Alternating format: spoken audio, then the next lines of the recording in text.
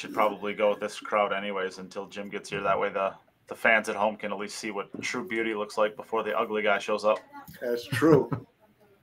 And now that we're live, we should just formally say happy birthday to Mike. Oh, yeah. Happy birthday, Mike. 30, thank you very much. 38 again. You're doing great. Yeah. Well, no, I've always said I celebrate anniversaries of my 21st birthday. That's great. I've done that for years. Awesome tactic. Awesome tactic. I'm getting close to my nothing like golden. I'm getting close to my golden anniversary on that one too. So That's great. So that's fun. How's everybody been? Ray, how's your last few events go for you? Good. I feel like I haven't been on in a little while. We haven't done one for a while, No, so yeah, apologies to everybody out there. It's been a busy couple months, just managing all the things, life and work, and being a dad and playing pool a little bit here and there. So constructive, had some good wins and some good positive outcomes from a few different things. Marching on. what's your schedule going forward when it comes to serious events? There is a World 9-Ball Tour event next month in Virginia that I'll be competing in, like a local regional thing. And I just got word of one of the first U.S. Open qualifiers that are coming up that'll actually be here in Florida. So I kind of have that bookmark that hasn't been announced yet, but I'm going to be going to that, I think, in June. And hopefully we start getting more details about U.S. Open qualifiers. I think Frank Maialetti in the Philadelphia area, he's having a big event that might also be a qualifier as well. I'm starting to target those because I wanna go to the U.S. Open for sure. Yeah. And so right now, it's kind of like waiting to see what happens with those. There's a bunch of other ranking events that are on the calendar that I'm going to try and go to that should fit my schedule okay. Like there's one in Seattle, I think, in September, and a few others around the country that I'm probably going to go to, maybe to Oscars in California. Wow. And Frank's in Philadelphia. So I'm targeting all the smaller regional ones. I think once the qualifier thing kind of gets more fleshed out, next season I probably will target the majors more and play less of the regional events, and then just shape my time around trying to get to qualifiers until I can get a tour card. So that's going to be the plan. Yeah. Oh, interesting. Okay. Good deal. Mike, Sir. I need information. Information. Hall of Fame, what's going on? Talk to us. The Hall of Fame. Shane's in. What are you talking about? Yeah, Shane's going to be the Hall of Fame winner this year. Well, he's got an outside chance. Yeah, no, we're working now on getting the ballot put together and getting it out as soon as possible. And there's a couple reasons for that. The assumption is that Shane will be, elected this year, inducted this year, right? So we're not sure about where we're having the banquet this year. There are a couple of options, one being the Moscone Cup and the other being the International. Florida, baby. It's Florida's year. Let's go. Which are both going to be in Florida. And so, I want to be – I think it's important for us to be able to let them market the event knowing who's going to be inducted. So, especially in the situation like a match room, where if we did it there, it would be very nice if they were able to market with their ticket sales, especially their VIP packages, that, there's banquets going to be held with Shane Van Boning's induction, something like that. So it was just a matter of trying to get all those kind of things lined and aligned at the same time.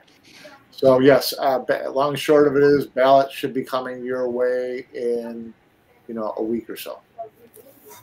I'm excited.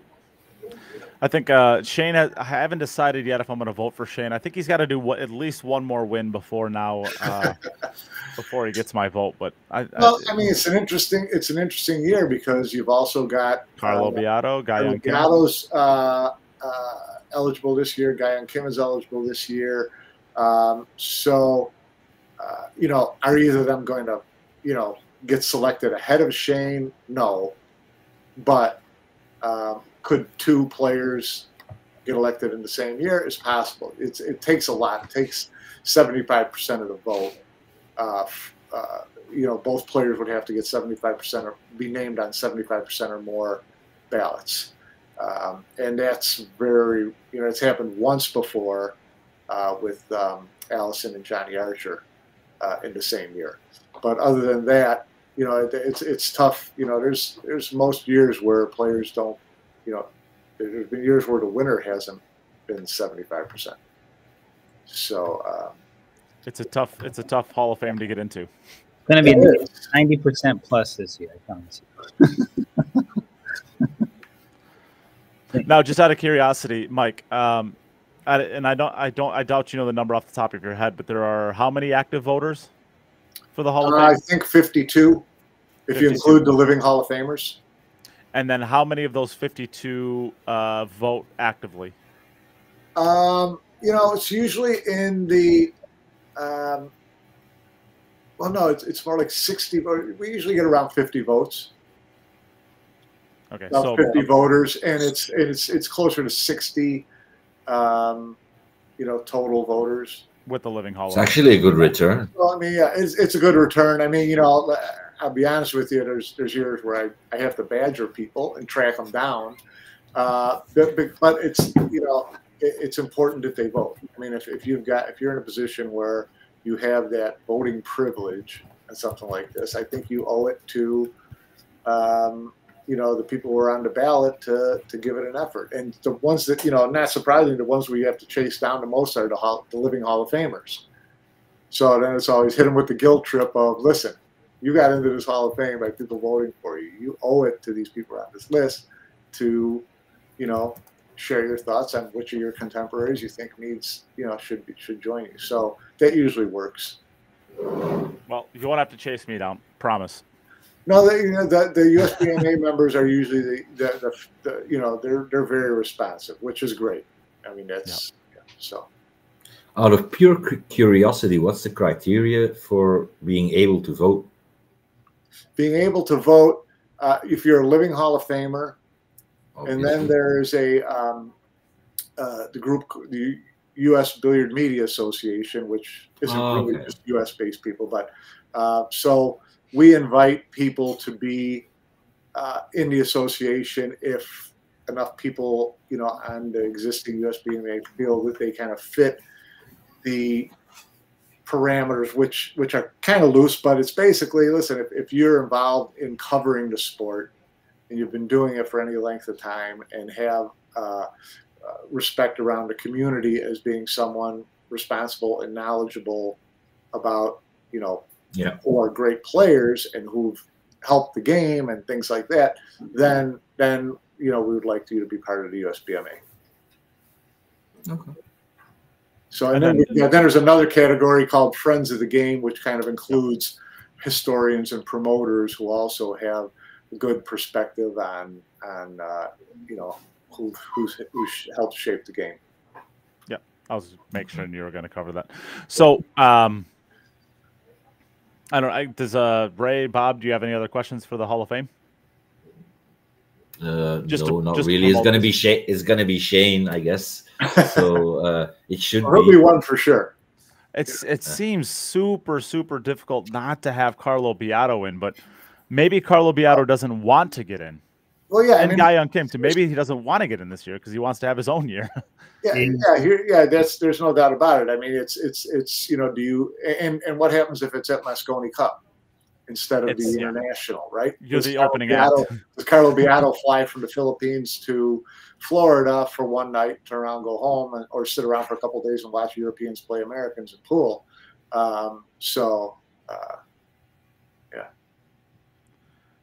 Yeah, well, I mean, it's. I guess it's one of those situations where it's like, do you want to be the opening act for Shane too? Because you know that everybody's there for Shane. Yeah. Or do you want to have your own year potentially? Yeah. Yeah. I mean, Carlo Beato, you think, has got, you know, a pretty decent chance of getting into Hall of Fame, and so it doesn't matter which year. He's a promising up and comer. He might be someone someday. How long did it take Parika to get in?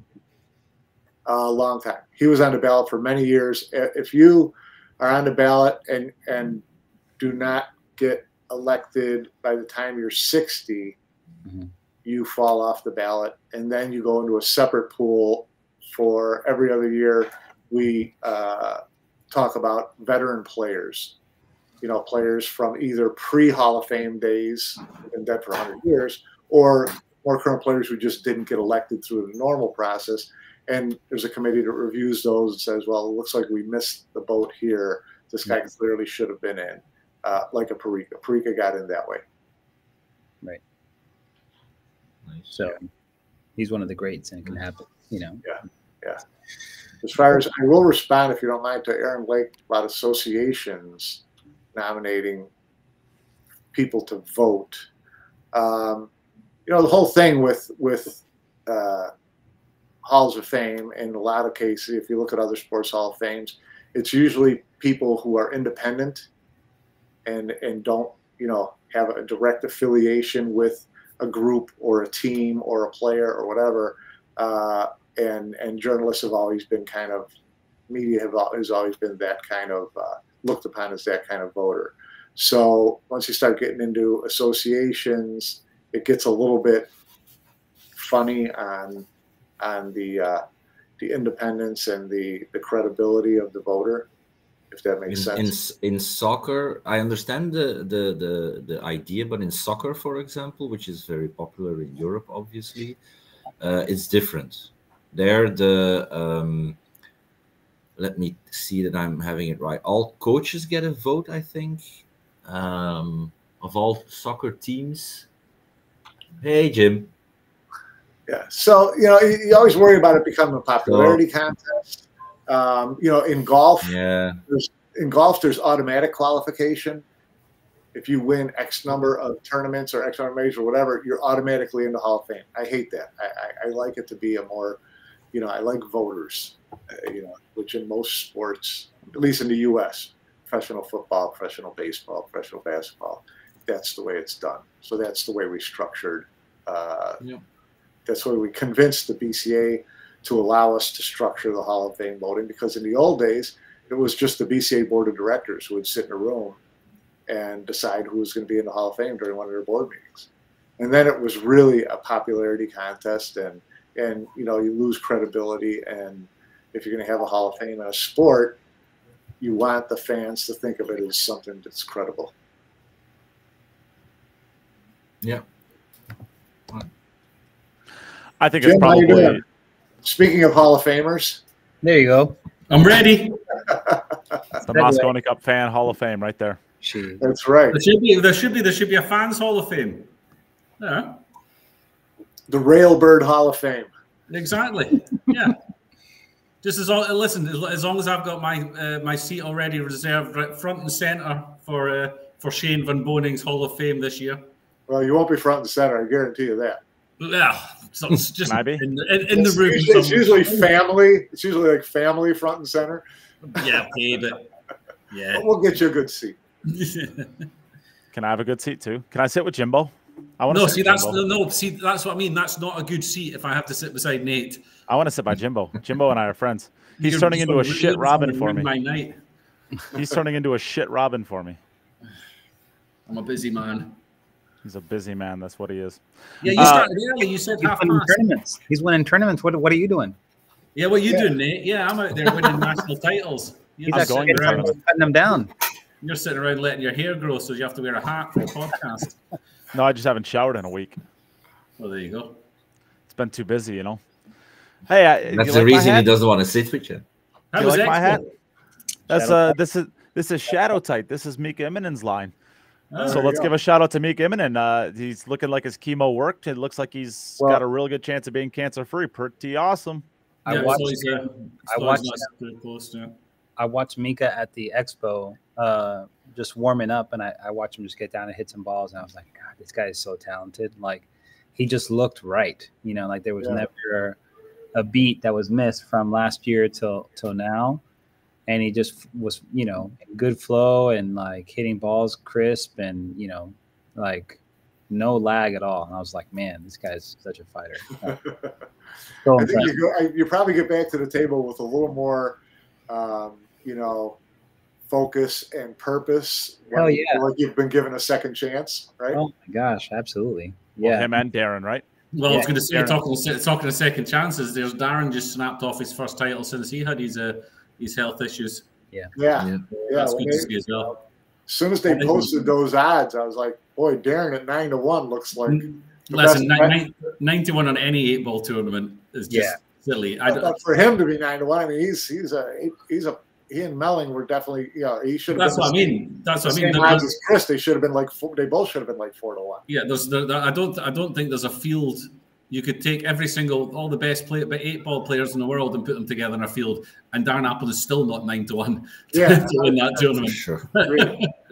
Yeah, he's awesome. Well, I didn't even see the odds. I just saw the names. I'm like, well, Darren's on my short list of like 1 or 2 guys that I would look at right away, just from knowledge base. And then, he's playing on the bar table, so it's like, and he's hitting the ball well. Like I saw him at Super Billiards Expo, hitting the ball well and fighting and playing good. And so I'm just like, smashed FSR, right? Like 9-1 or something like that. It wasn't 9-1. It was a close 11-9. I think he beat him 11-9. I think it was. Yeah, it was 11-9. He beats. Was it? Who did he play first round in the final 16? Then was that? I'm thinking he beat somebody like 11-1. What are we talking about? The Expo? Yeah. I can't remember the bracket. I don't remember. But he was playing really well and hitting the ball good and looked energy was good. So seeing that list, I was like, well, Darren's playing like Darren plays, and this 8-ball tournament should really favor him. And he stuck with it. Showed he's a champion. So congrats to him for sure. Yeah. Mike, what did you think about bar table 8-ball? Did you watch much of it? I did not watch a lot of it. Okay. I did see that it was exciting. It was fun. It had a little twist. I'm not a big fan of. I mean, I think bar table 8-balls is cool. I'm just not a big fan of it as far as following it as a pro, a pro part of the pool, a professional part of the pool. So, but it was certainly fun. Yeah. I think it's my favorite game to watch. Bar table 8-ball.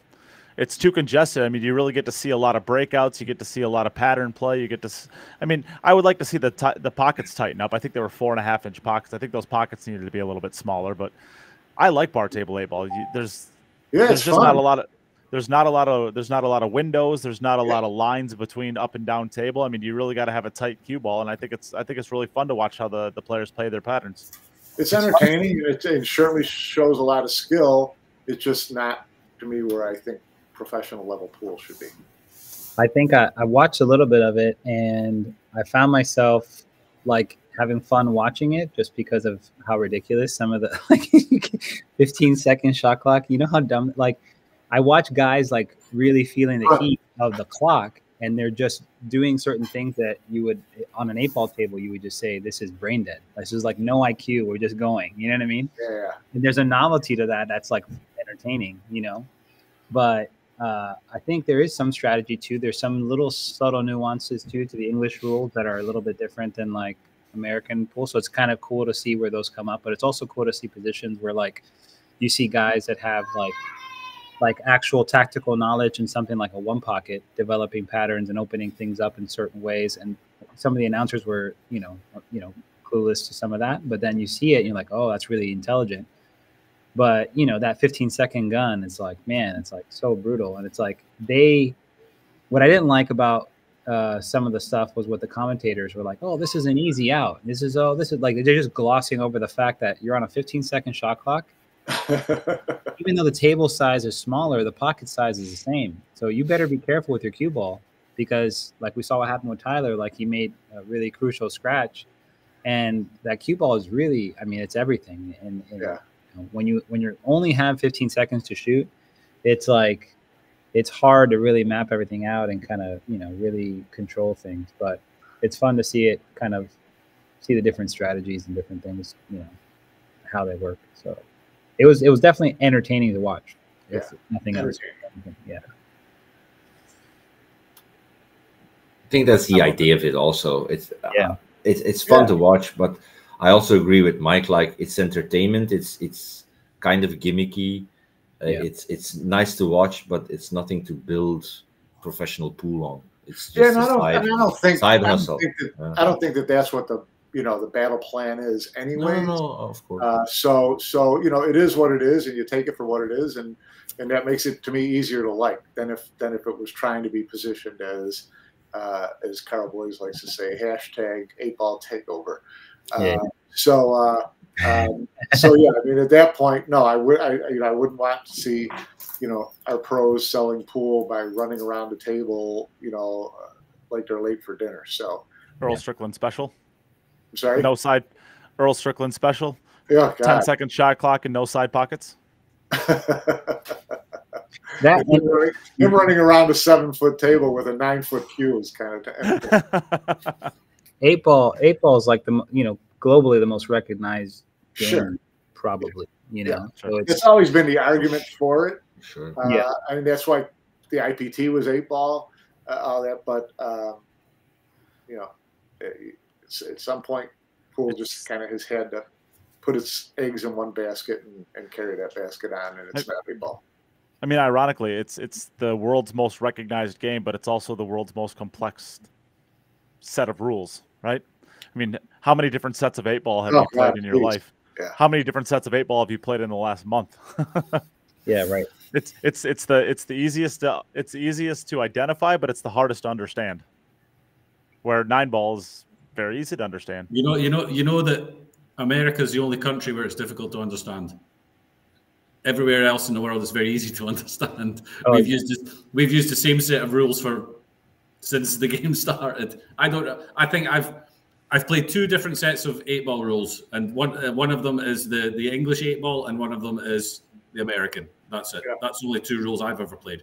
English, BCA. Because in America, there was no arbiter for what the rules were. It was like, I have a league, I have a system, I have these are my rules, and that's what we play. So, I'd love from different bar to bars. I'd love to see the English 8-ball guys play last pocket 8-ball against. There you go. Take what you make last pocket 8-ball. Just completely lose their mind. Forget it. They just quit 8-ball altogether. You had to play those rules. Oh my god. There's an event at the Carom Room in Beloit every Friday. It's take what you make, bank the 8-ball. Interesting. It's kind of fun. And stupid all at the same time. Yes. But that's part of it. It's the gimmicky part of it, right? I don't know. I thought it was really fun to watch. I think bar table 8-balls. I think I've got a good system there. I think it works. I'd agree with Nate. I think the pots have to be smaller. I disagree a little bit with Raymond what he said about the commentators. The fact is that on those tables, those runouts are easy. But in order to make them not easy, you have to do something, and that's where the 15-second shot clock comes in. If you didn't have a shot clock, if I couldn't watch bar table 8-ball if players were taking 3 minutes every single shot, it would just be awful, because on those tables with 4.5-inch pockets, it is just shooty in with your eyes closed. It's stupid game. Bar table 8-ball is a lot. I think that bar table 8-ball is a harder game than big table 8-ball. Just because you're just so much more congested. It's harder to get from one side of the table to the other, and you're going to have more clusters. Completely disagree. Completely disagree. You can play bar table 8-ball without using a reel. Yeah, it's easier to get beat than bar table 8-ball. Well, it depends how the table breaks too. I mean, if the table isn't like if you go back to like the Predator event, the World 8-ball, if the table's breaking like that, that's significantly easier on a bar table than it is a big table, I think. I mean, all the players were doing there was just smashing the rack as hard as they could, breaking dry, and their opponents were running out because everything was wide open.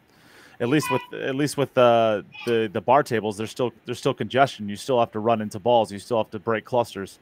You still have to play tight patterns. I think you're more likely to run a 6 or a 7 on a bar table than you are on a 9-footer. But even with some of the clusters, but yeah, I don't know.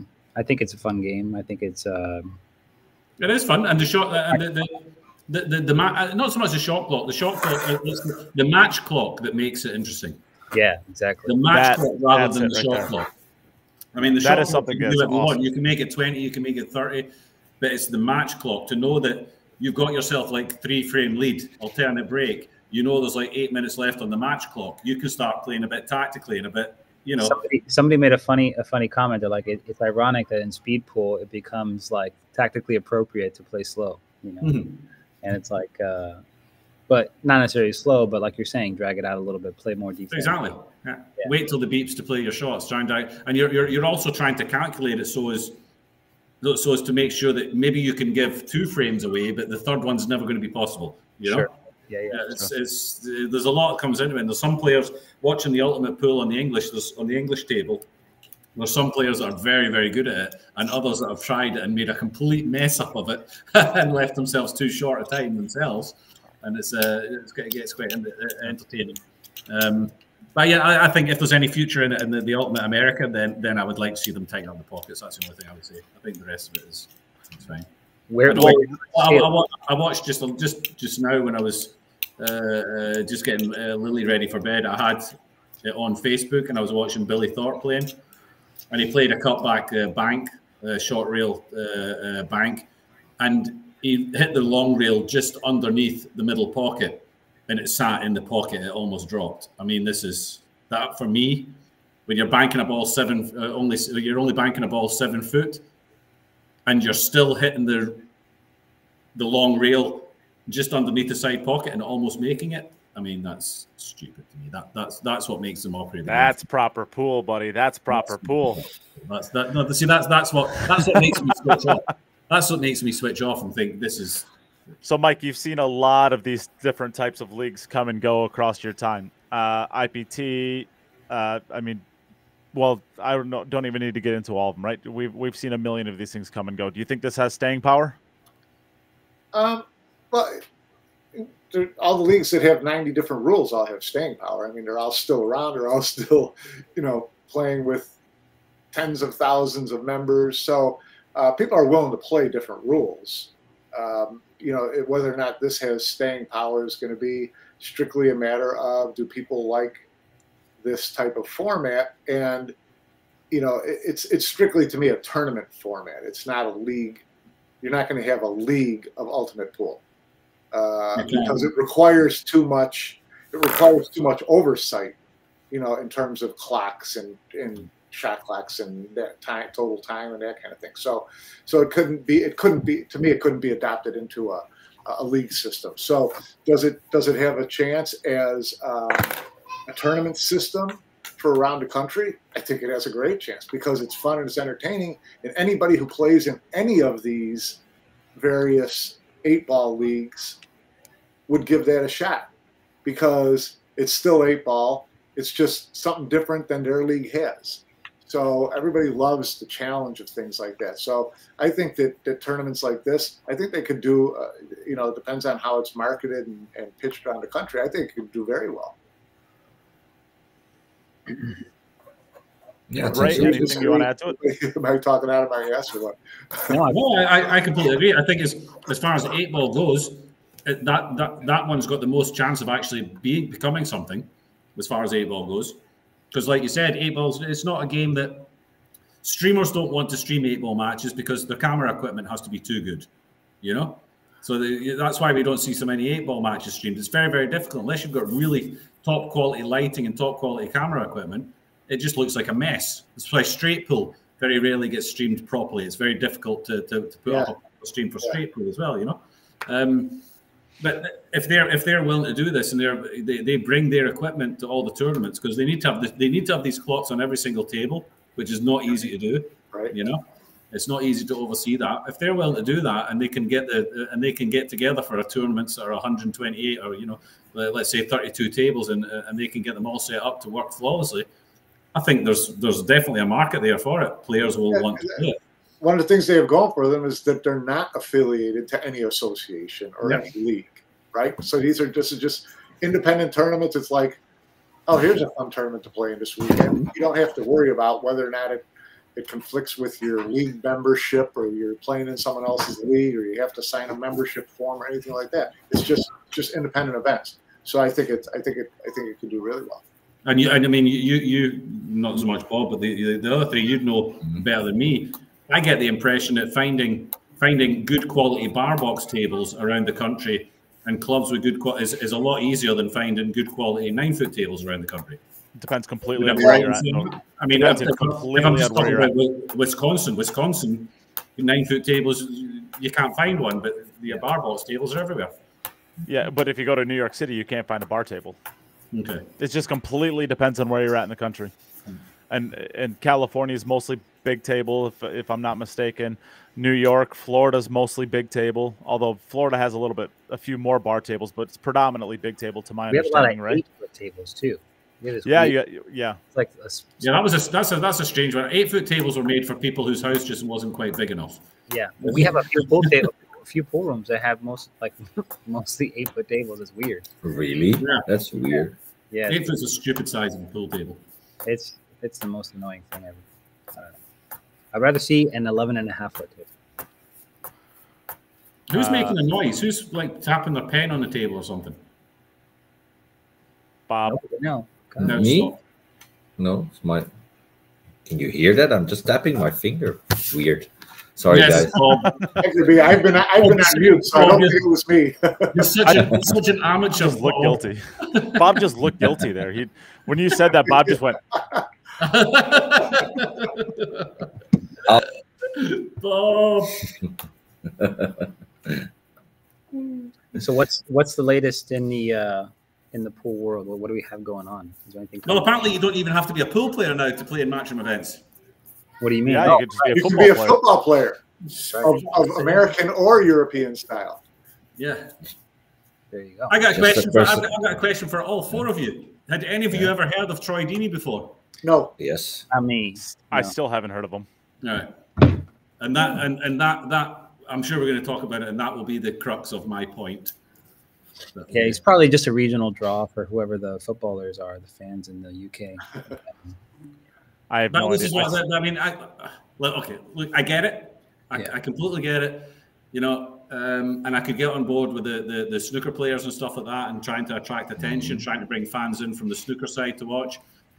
I can fully understand trying to get fans from other sports, you know, to build up an interest to come and watch. I fully understand. What I don't understand is why him, because unless you're actually from the UK or a massive football fan, I'm assuming there must have been some kind of reach. There must have been some kind of reach out from him or somebody. You know, I don't think it was just let's pull a player randomly out of head. There must have been some kind of reaching out. We're talking about the match. We're trying to build a world audience.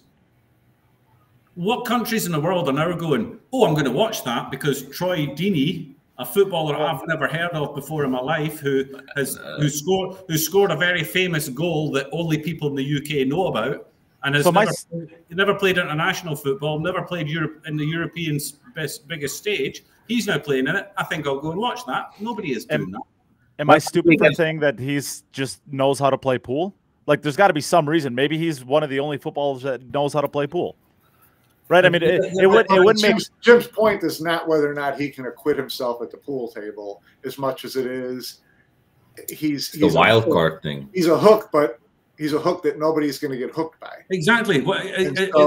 It's a hook that isn't appealing to anyone other than maybe some people in the UK. Well, sure, well, but you know, I mean, maybe that's what they're working on. Okay, let's try to get more people onto Sky to watch it because we'll just develop. If we can pick up some more fans to just watch the sport and they come watch matches after he's eliminated in 2 rounds, then we've won. That indicates to me that he's going to be on the TV table straight away. 100%. When do we get? He's going to hit the ball. He's going to hit the ball 4 times, and then he's going to be beat 9-0. Well, he might get the Judd Trump treatment where he gets the weakest player in the field, right? Yeah, but then you have to seed him. Then you have to seed him, and then you're going another step further. If you put this guy, you don't have to seed him. You could literally go through all of the seeded players and just like hand pick the weakest one that you think on paper and just put him up against him.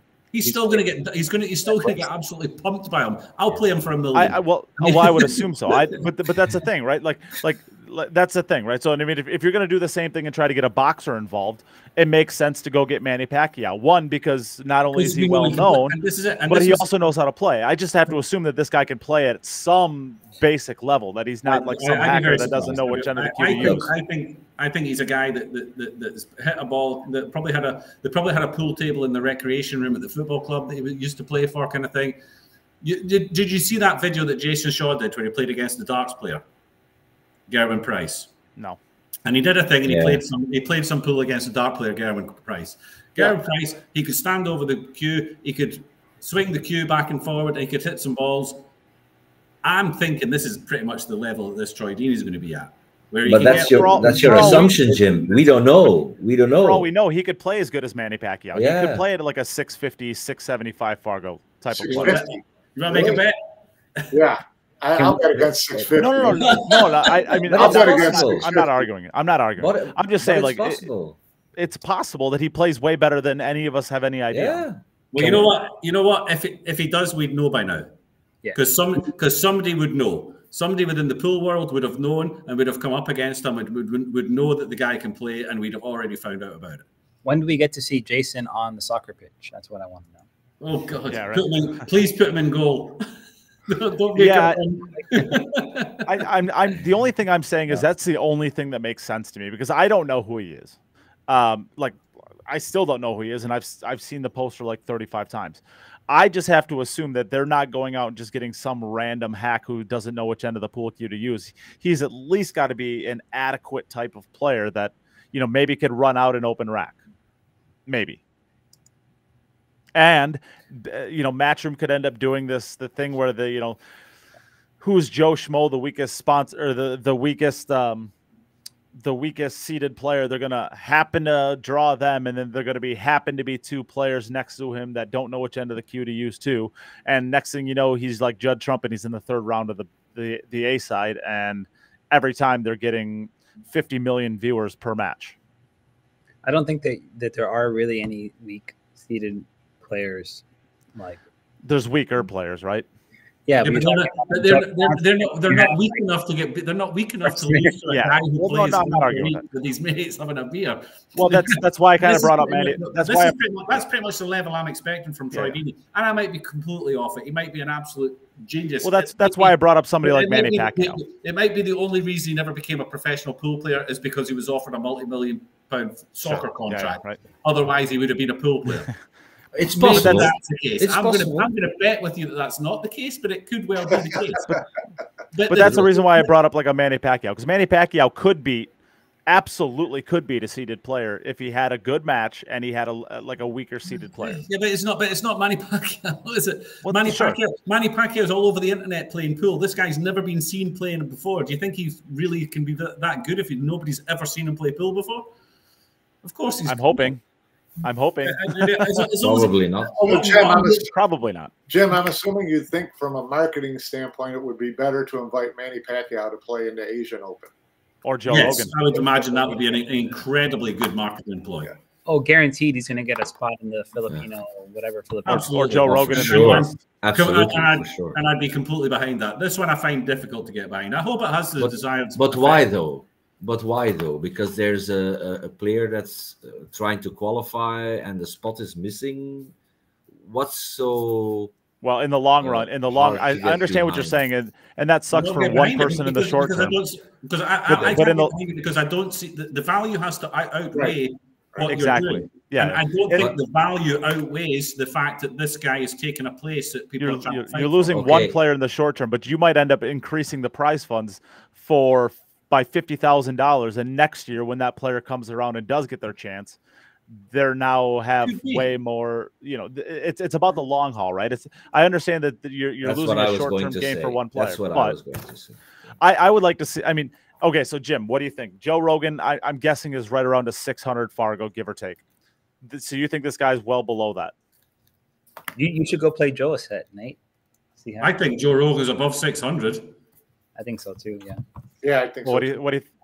I personally, I mean, just on what I expect from somebody who's a footballer, like the dart player, blah blah. I would say this guy probably falls into a 550 Fargo, something like that, 500 Sure. at best, at absolute best.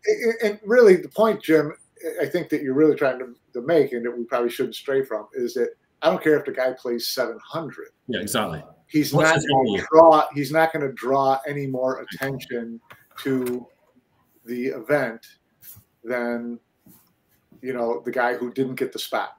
And can you imagine? Can you imagine what happens? Okay. Wait.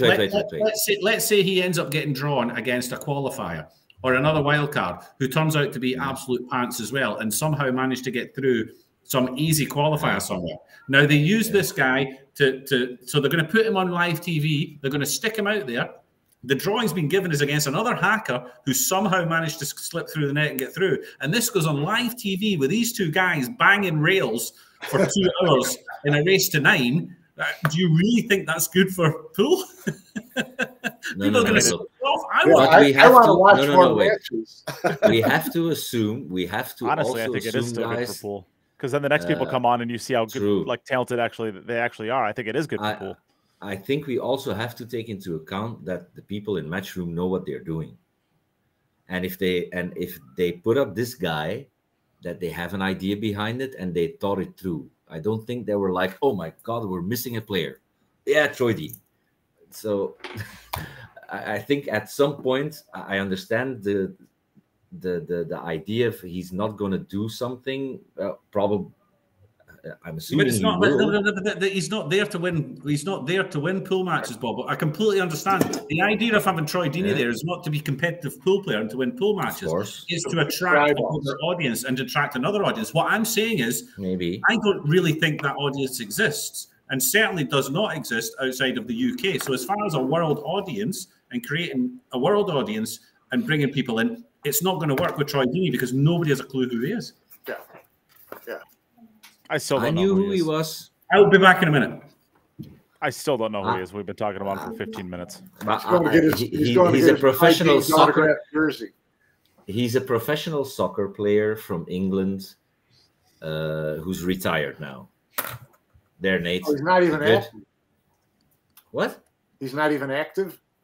I don't think he's active now. No, he's an actual pro pool player. Yeah, he's a pro pool player now. Yeah, I think he, or is he active maybe in the lower regions, but not active anymore on the highest level at least. Yeah, okay. Maybe he dropped down a little bit.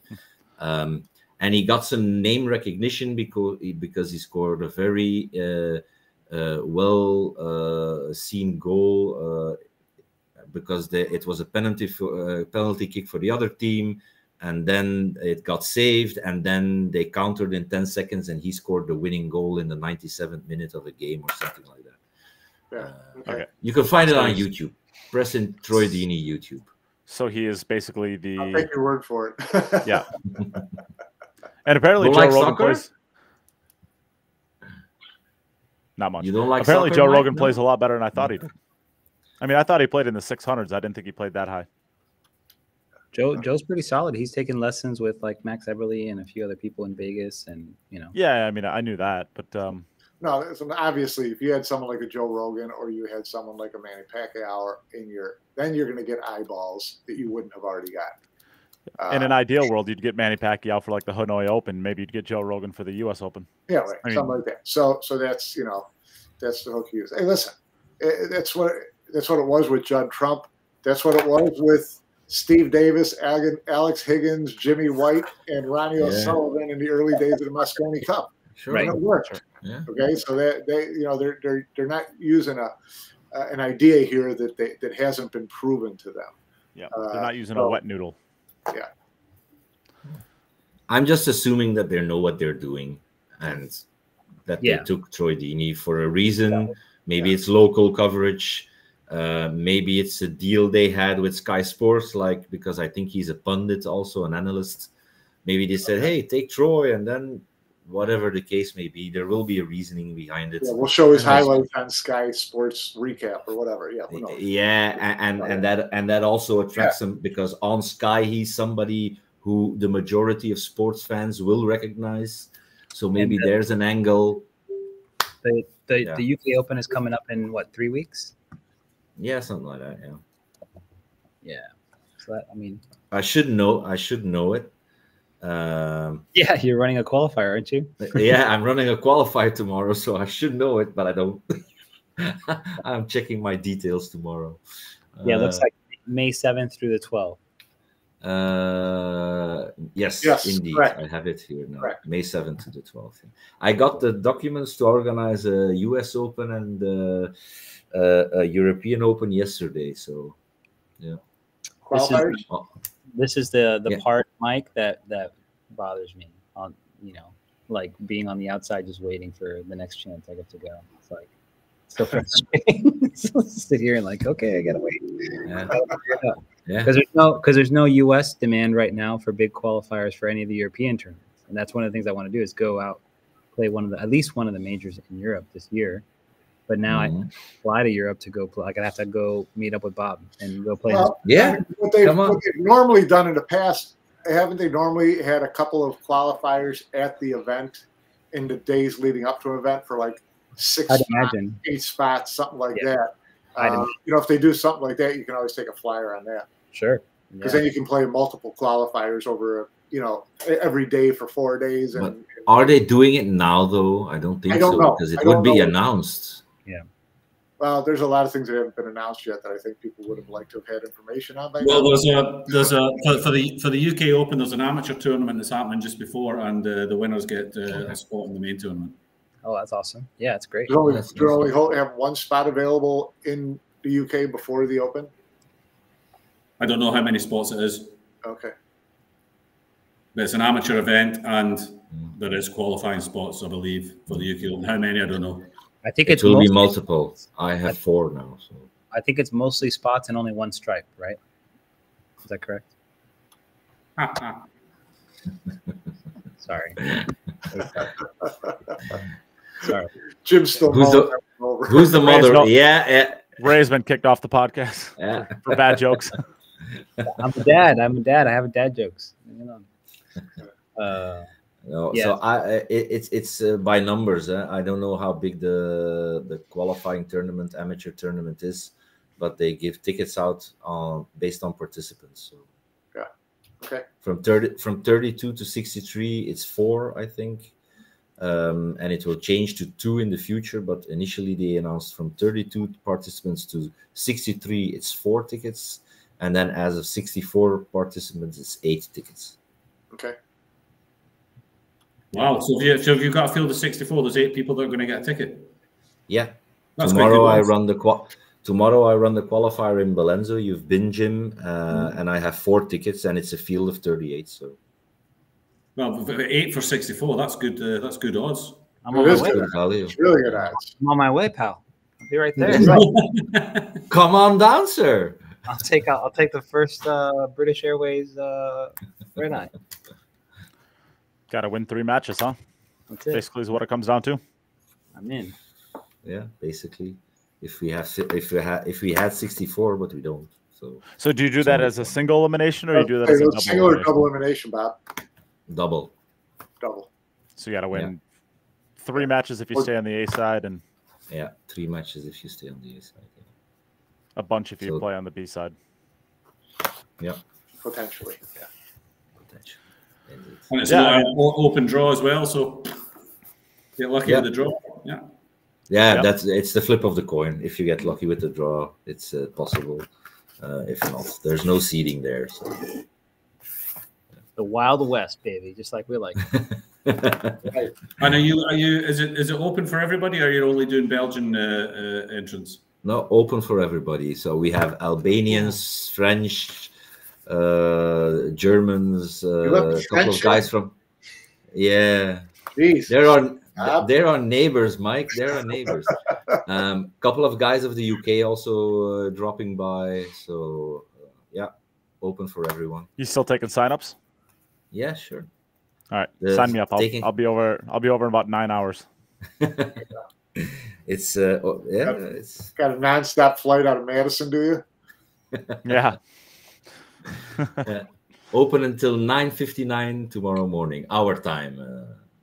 So it's about 8:35 in local. So I guess you'll be doing qualifiers for the European Open as well when that comes around. Yeah. I received a mail yesterday to sign up for organizing a qualifier for UK and for Euro and US Open. Yeah. Is part of the prize on yours, Bob, their entry fee into it, or do they just get a spot and they still have to pay their own way? They just get a spot because I'm keeping the entry fee really low, as in 50 euros, so $50 basically.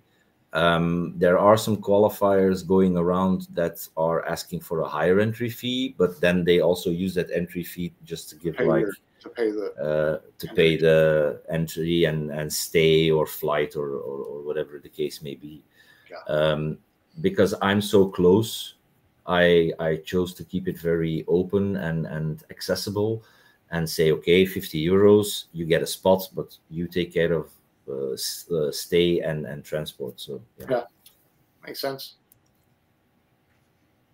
So that's the only thing. I had a question a lot though. Yeah, is it stay included? Is it transport included?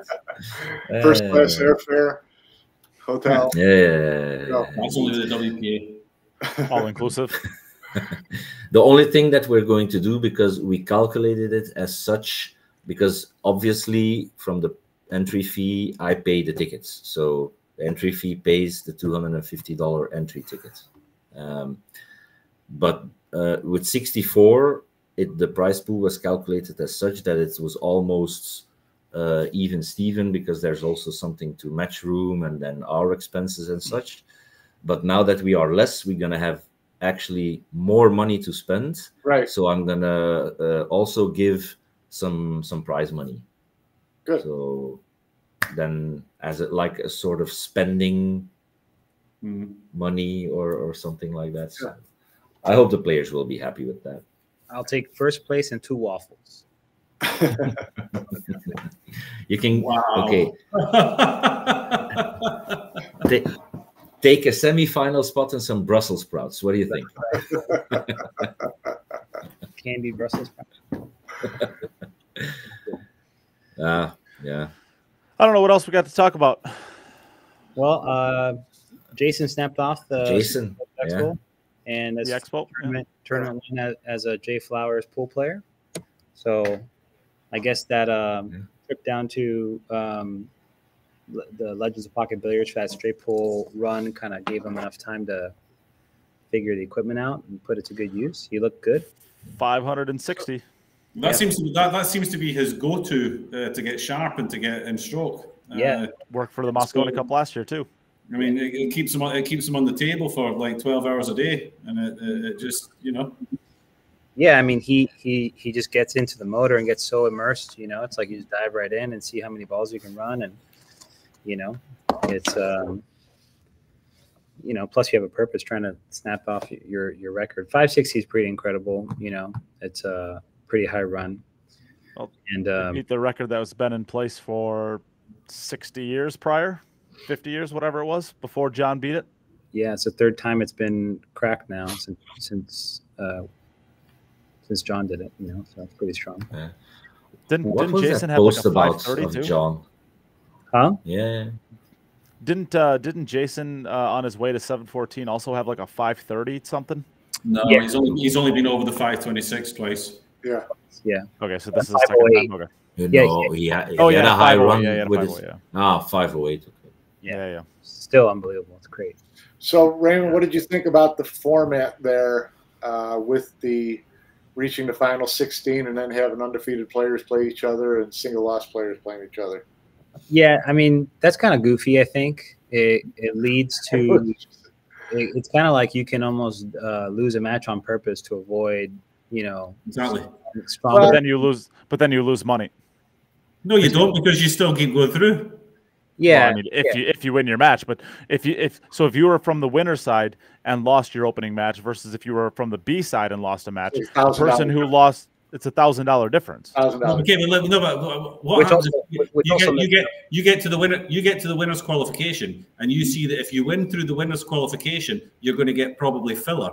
Or you can lose the winner's qualification, play a lower ranked in the loser's qualification, and then be in the loser's bracket against maybe three other. I mean, it depends. It depends who you get. You take that risk. Yeah, that's it depends on who you get. Yeah, but I mean, are you going to trade? Are you going to trade? I'm saying you'd be stupid not to think players are looking at it and going, "Is it in my benefit to take the risk here?" Sure, sure. Well, no, allegedly, Jayson said that he kind of took a fly. You know, just played flyers against, who did he lose to? BJ. Yeah. Well, BJ played really well on him too. Yeah, so he did play really well, but Jayson kind of said that listen, being in the loser's bracket was not going to be the worst thing that ever happened to him. So he played with that in the back of his mind. Yeah. So no, I think it did affect his focus on winning that match.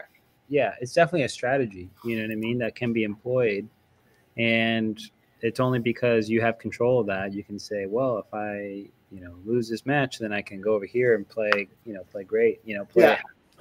I would not insinuate that he dumped, that he lost on purpose. I'm just saying that did had to play a little bit with his focus in that match. Was I'm not going to be as disappointed missing this ball as it might have been if I was going to lose a spot in the final 16. I think I'm not saying that anybody dumped, but what it does is the system gives the possibility. It's just, and if the system gives the possibility, the system's wrong. Yeah, this is a card that you can play. It's just a card that you can play. It's a tactic, and it's there. Jayson went on to win the tournament, so it worked. It worked out to his favor, maybe. But I will say, I think the Expo is it's close to being like a really great tournament in the United States. Right now, it's just a good tournament because you're dealing with certain things that you probably you would say are like unorthodox or a little goofy. So like that format thing with the no redraw into the final 16, I think is kind of silly. You should just redraw into second stage, and whatever happens, single elimination. It makes really.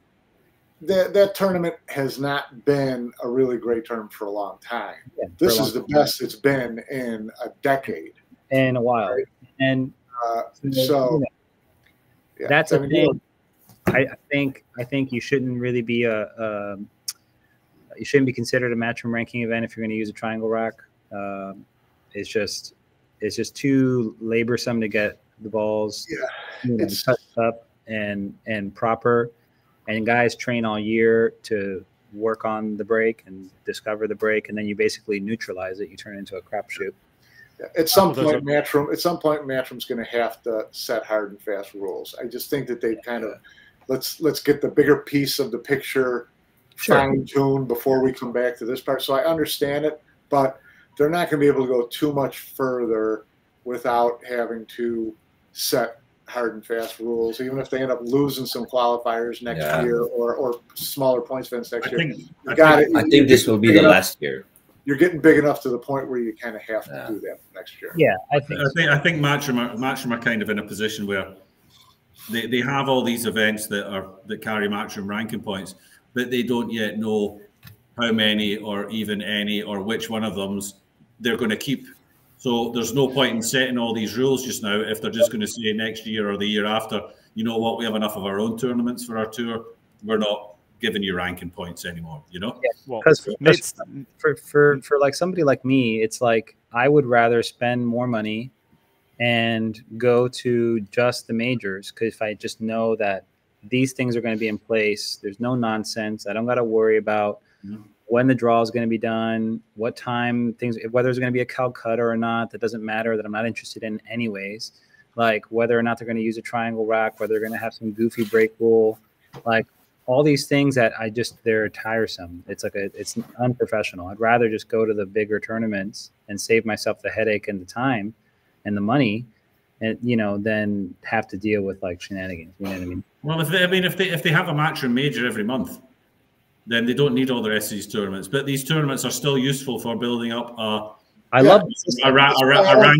ranking for people to join the main tour. That's why for getting it out there. That's why I don't think they'll go away, period. Because no, but they'll go away. They just have to get their arms around them because they're too important in building up the others. They're too important in each continent for allowing people who can't take a flyer on 11 majors in 7 different countries to to be able to go to all of them. So you have to be able to allow players to build up their points, build up their purse, build up whatever. So I think that the continental/regional ranking tournaments are always going to be part of the system. I just think they need to get their arms around them more. I don't think they'll hold. I don't think they won't hold enough weight for the pros, for people like Jayson to continue to play them if they've got a major every single month. But that's the end goal, right? That's the end goal. Exactly. Yeah, these tournaments are for the lower players to try and qualify. The end goal is that Jayson only plays 12 of tournaments. Exactly. You start talking about 2025 having a Q school for people to qualify for the 128. That's where these tournaments will have a place. Right. Exactly. Yeah. Exactly. Well, Jayson, players like Jayson and Darren will still go to this event anyways because they're there for their booth on the side. They're there to make money and play the event as a side gig. Possibly. I mean, the booth that they have set up, I mean, that's what they're. They end up being Q school events. Would they be allowed to play? If it's a Q school, then no, they wouldn't be allowed to play. So it depends on how what they're looking at as the future of events like this. But then the promoters have to agree to that as well. Right. You think that Super Billiards Expo ever has a chance of being a part of Q school, Mike? I don't think it has a chance to be a Matchroom major, so yeah, it's gonna fall wherever Matchroom decides these events are going to be categorized as going forward. Yeah. The only difference is in 1 or 2 years they will say, "Look, it's our way or the highway. No more wooden racks. No more this. No more that." With the qualifiers, we already have a hard set of rules, pocket size and all. Yeah. Makes perfect sense, right? You know, yes, you should qualify based on the material and the rules that you're going to be playing in the main tournament. Yeah. I mean, I tried to qualify for a Chinese 8-ball tournament, and I turned up at the event and found out it was played on normal 9-foot tables with 5-inch pockets. Well, I'm qualifying for a Chinese 8-ball tournament here. That doesn't make sense. No. No, I think as of next year they will fix that. I think. Did you guys already had a part about the Whirlpool Masters and everything, or no, we haven't talked about it. I think we'll do a separate one for that. Hey, we'll do a Masters build up for that one, I guess. Yeah, we could talk about the Masters, I think, next week. This covered most of the stuff. I mean, we've been gone for a long time. I want to apologize to everybody out there. I haven't been doing them. I've been traveling like crazy. I was at the PLP, and then we had the Wisconsin State Tournament, and then I was home for a few days, and then I was just at the Super Billiards Expo. So I've been all over the place. Nate, what did you do? What did you do? What was the result? Give us some of the juicy goss from the Billiards Expo. Who got drunk and committed some crimes or anything like that? Who was? That would be Nate. That would be Nate. Yeah, you don't have to look very far for that. They answered all your questions when it comes to drinking. It definitely looks like Shane proved he can play super high level in short races. So there's that. Yeah, especially when longevity comes into it. That's a lot of pool, man. Those days are long. Well, the guy is scarily in good shape. You know, it's almost like he's sneakily in good shape to be able to do that. You know, he runs quite a bit when he's gearing up.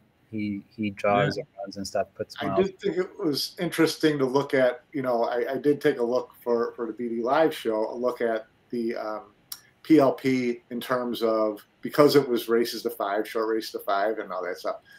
Americans versus your Team USA players versus Team Europe players over the course of that event, and it was pretty interesting. It was the U.S. ended up winning.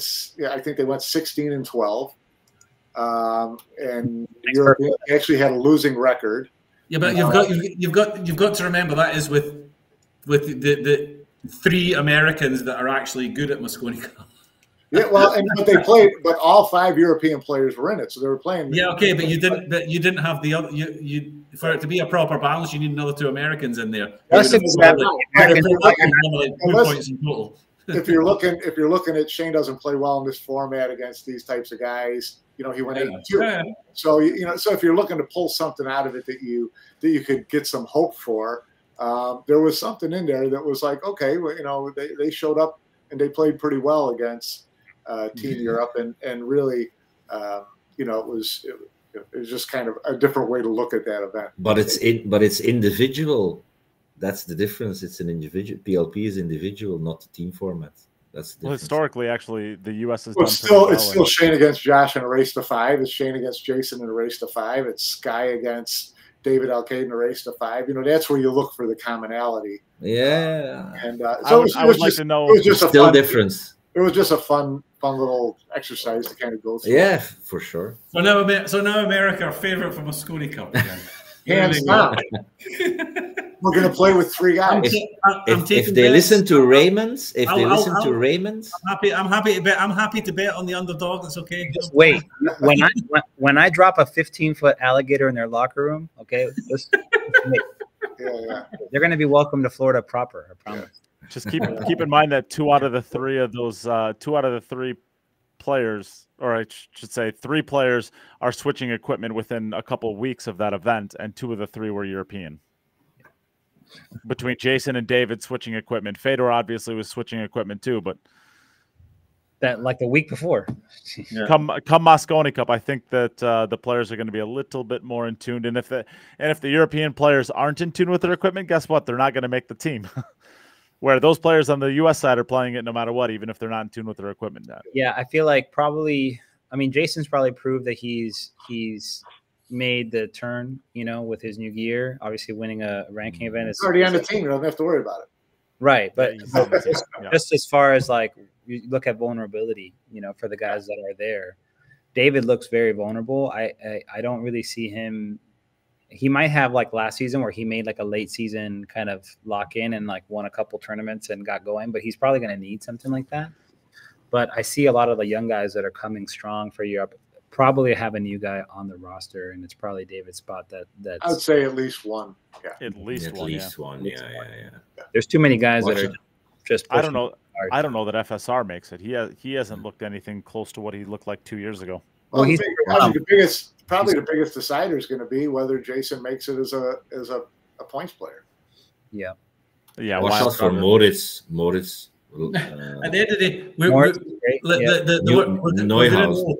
we're going to know mid-June, probably at least 3 players on the European team mid-June after the World Championships is finished.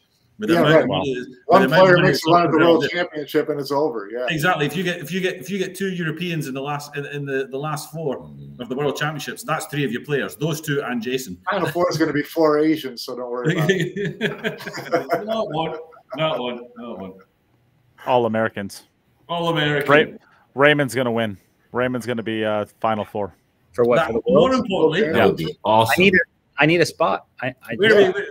More importantly, where are we going out in Florida? My preparation so far for Mosconi Cup has been watching the series Florida Man, and I'm really excited about going to Florida because apparently it's just full of stupid people.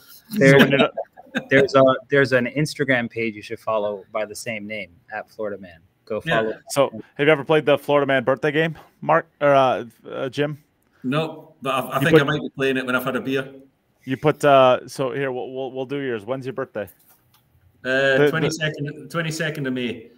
So May 22nd. What you do is you put in your birthday and then you type in Florida Man and then you just read the headlines. Yours are man arrested after telling.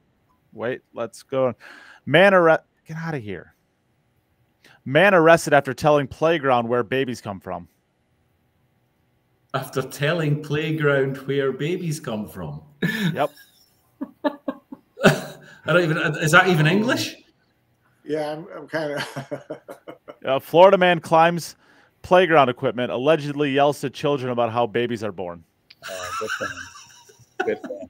See, I can't wait to go to Florida. Sounds brilliant. Let's see. There's got to be another one around here. What's another one around here? Just like Wales. So, Florida man loses his arm after a gator attack behind a bar. Sounds like something that could happen. It happens. It does. Florida's that place. Yeah. All right. I got a some good blast stuff in here.